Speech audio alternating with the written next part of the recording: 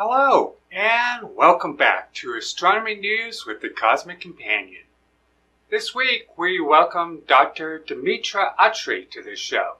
He is an astrophysicist with New York University Abu Dhabi, and we'll be discussing his work showing how life might survive just beneath the surface of Mars, aided by galactic cosmic rays. We'll also look at how astronomers found a type of black hole they always expected to find, as well as one thought to be impossible. We examine the most detailed images ever recorded of the Sun taken by astronomers at Europe's largest solar telescope. Lastly, we'll journey to the Moon, where investigators recently found hematite, a mineral which forms from water and free oxygen, both of which are rare on the lunar surface. The first intermediate mass black hole ever discovered has been found by astronomers. These bodies have long been predicted by astrophysicists, but have never before been seen by astronomers. This body was created from the titanic collision of a pair of black holes with masses of 66 and 85 times greater than the Sun. The larger of these two sits in a range of masses where astronomers thought black holes could not form. Typically, such stars should be destroyed as they collapse, preventing the formation of a black hole. Researchers are now seeking to understand how this body formed, although an earlier merger between black holes may be a possibility. The black hole produced from this recently discovered collision has a mass roughly 120 times greater than the Sun. Researchers at the Gregor telescope in the Canary Islands have released new images of the Sun, revealing our parent star in unprecedented detail. While Spain was closed down in March due to the coronavirus, astronomers refurbished this instrument, the largest solar telescope in Europe. The images show convection cells on the surface of the Sun resembling popcorn, and they reveal details in spots as small as 50 kilometers or just over 30 miles across. The Sun is just now passing a solar sunspot minimum, meaning we should see more of these features over the next few years. The familiar product of water, oxygen, and iron that we know as rust forms readily on Earth. However, with limited water supplies and little free oxygen, this process should be impossible on the Moon. However, a new study of data taken more than a decade ago by an Indian lunar orbiter reveals large quantities of hematite, a form of iron oxide on the lunar surface. Investigators believe the mineral may form from water within the lunar crust, impacted by dust traveling away from the Sun at tremendous speeds. This week, we are joined by Dr. Dimitra Atri of New York University Abu Dhabi, discussing his work revealing that life forms might survive just under the surface of Mars, using galactic cosmic rays to drive the mechanisms of life.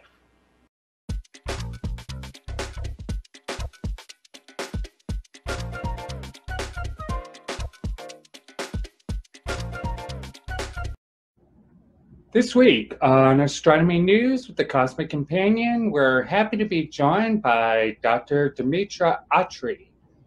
He is an astrophysicist at the Center for Space Science at New York University Abu Dhabi. Welcome to the show, Dimitra. Thanks, James. Good to be here. Excellent. So you recently did some really interesting research on the possibilities of life under the surface of Mars. Tell us a little bit about what you studied and what it is that you found. Yeah, so far as we know that there has been no detection of life on the surface of Mars. Several missions have gone there, looked for signs of life. The problem is the radiation dose on the surface of Mars is extremely high. Mars does not have an intrinsic magnetic field. The atmosphere is very, very thin. And so the flux of galactic cosmic rays, solar protons, ultraviolet radiation, so these charged particles and photons, they directly bombard the surface. So any kind of stable life cannot survive on the surface. But the subsurface has not been explored yet. Most of the radiation, if you look at the ultraviolet radiation, that is blocked, and so it does not penetrate in deeper below the surface. But if you look at energetic protons coming from galactic cosmic rays, they are so energetic that they can penetrate several meters deep. And as they penetrate deeper, the intensity or the amount of energy or the amount of damage that they cause goes down.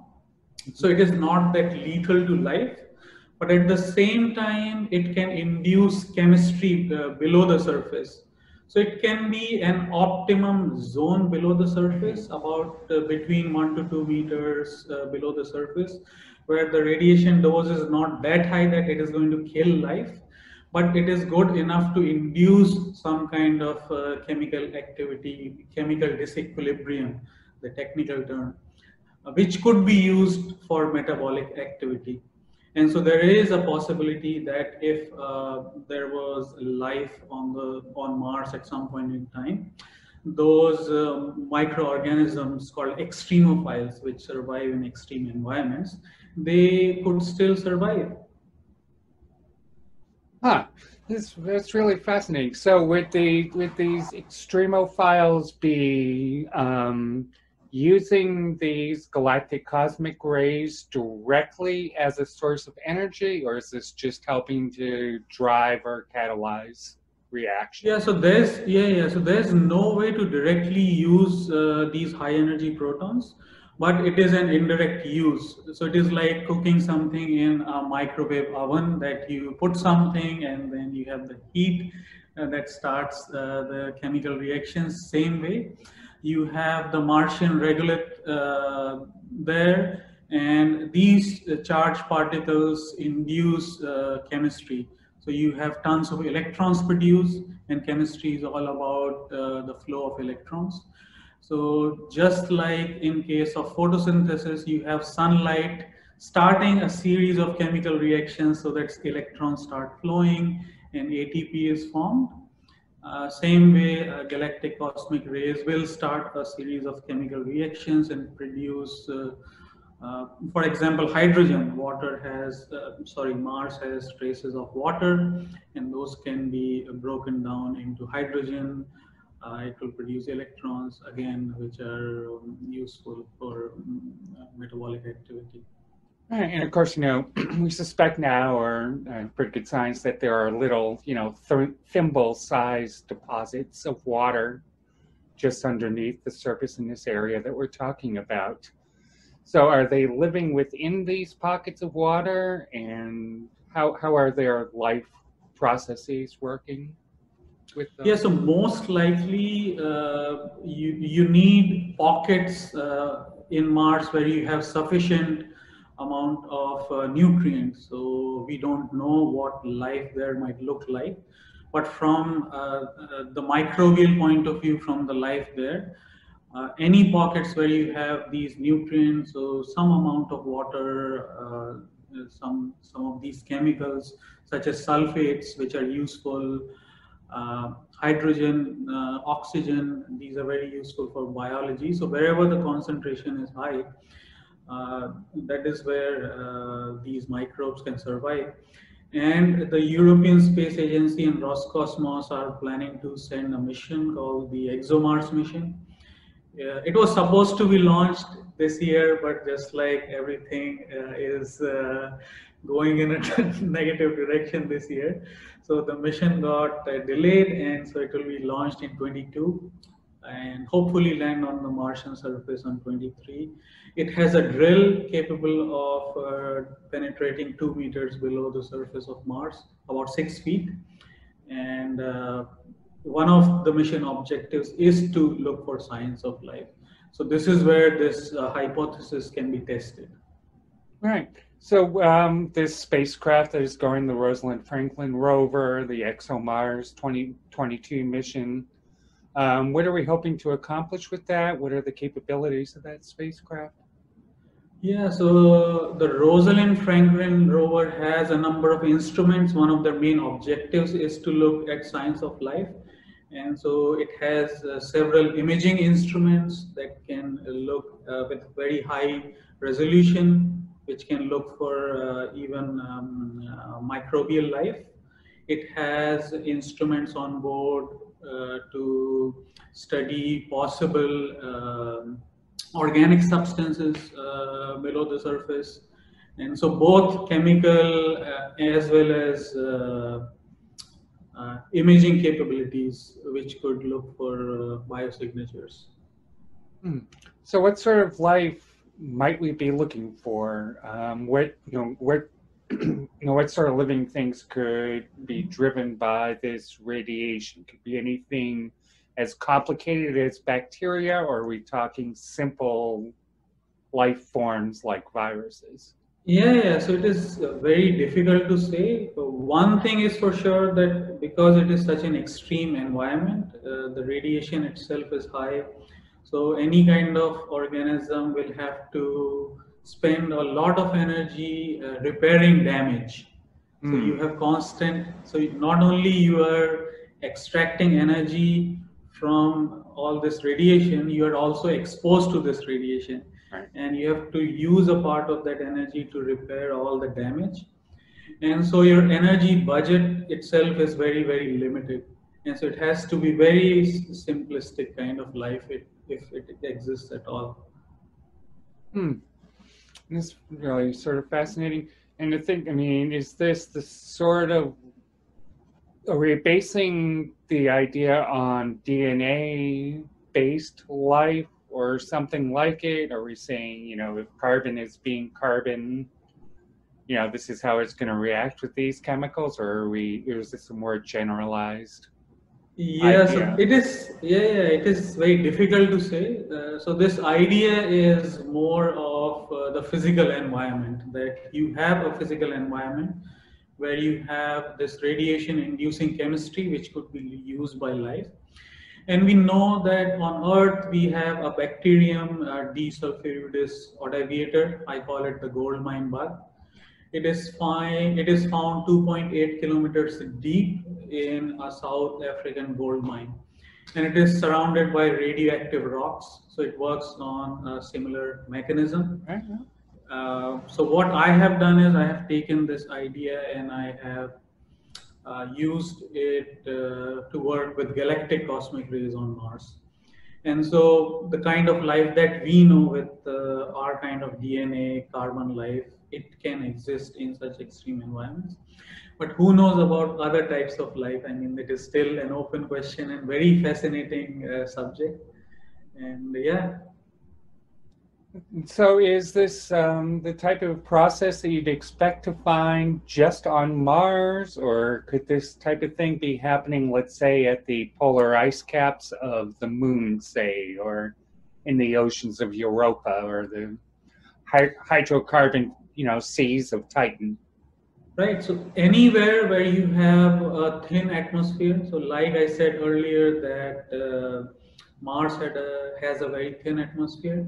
So you have galactic cosmic rays, they are everywhere in the galaxy. And so planets are exposed to them. So for example, if you look at Earth or Venus, we have a very significant shielding from the atmosphere. So if I were to put a cosmic ray detector here, you still have a flux of cosmic rays that you can see, but the amount is so small that it does not have any noticeable impact on life. Right? Mm-hmm. So you need a thin atmosphere on a planet so that there is very little shielding and you have a high dose of radiation. And anywhere in the solar system, for example, our moon, or on Europa, where you have negligible atmospheres, you can have these galactic cosmic rays penetrating several meters below the surface and start this chemical reaction. Now, I didn't talk about other planetary objects in this paper because there was no way of testing it directly. With Mars, there's a way of going and directly measuring these things. So that was fascinating. It's fascinating. So is there, obviously, if we know very little about any life that might be there, but one of the, hallmarks of life is waste production. Right. And so a lot of astronomers that we've had on the show lately are looking at the atmospheres of exoplanets for signs of telltale chemical signs of life, methane among them. But do we have any clue of any sort of other signs we can look for in addition to just drilling into the rock? Do we have any telltale chemical signatures to look for? Yeah, excellent question.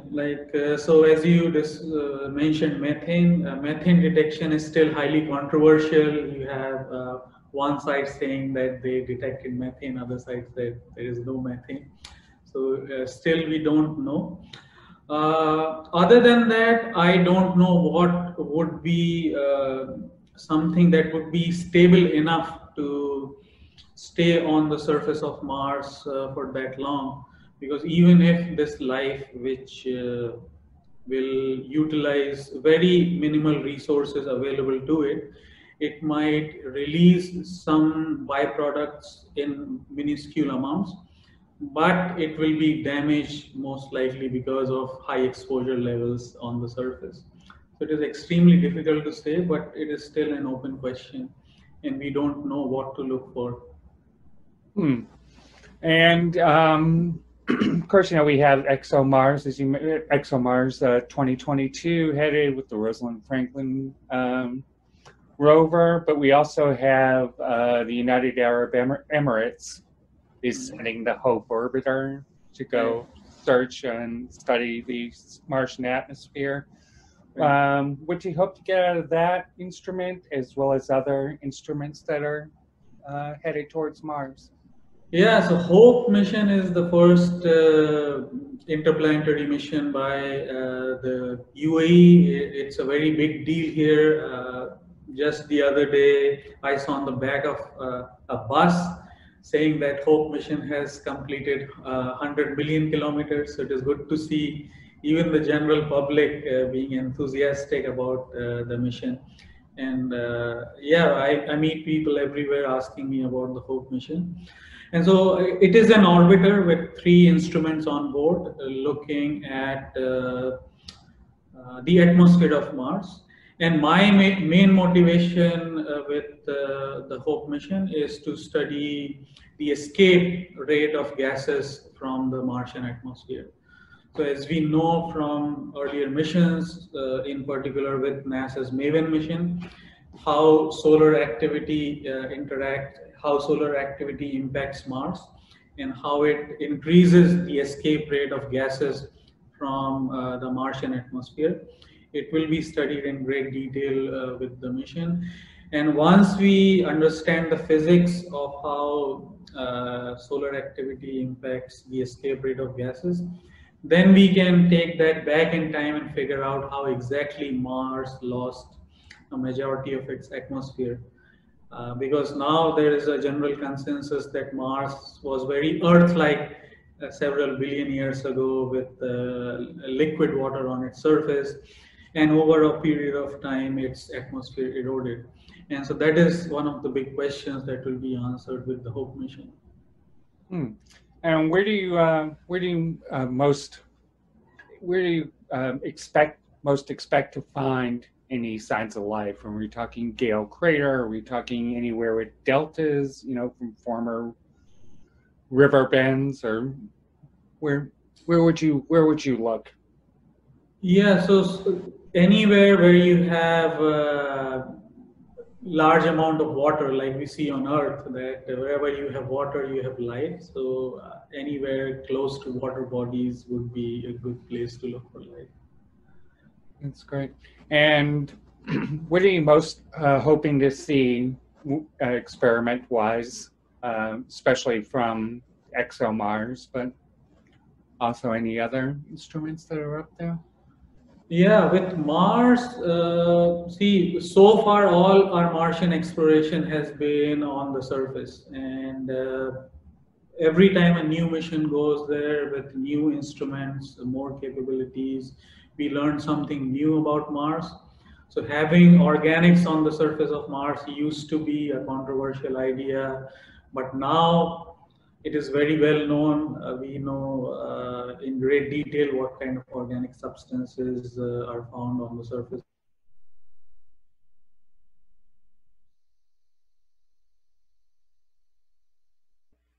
Unestimates based on what we see on the surface, and it happens every time that you have a new instrument, and it will change our understanding of what we are looking for. And so the most unexpected thing is the most exciting part with ExoMars.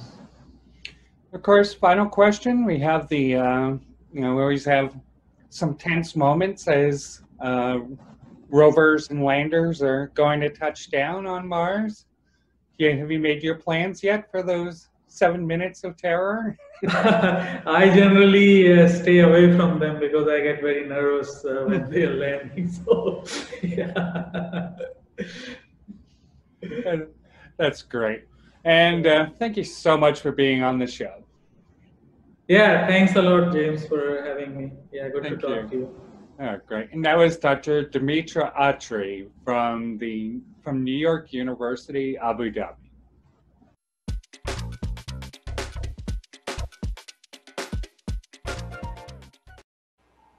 Next week on Astronomy News with the Cosmic Companion, we will be joined by Dr. Christopher Berry, astrophysicist at Northwestern University.